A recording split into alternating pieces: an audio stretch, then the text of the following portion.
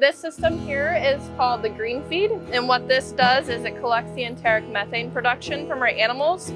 They stick their head in, and every 30 seconds a feed incentive or a pellet drops, keeping that animal in there voluntarily, consuming those pellets and collecting those emissions. So as the animal crosses this line here, we set a 6-minute timer, and then once they're in there, they sample.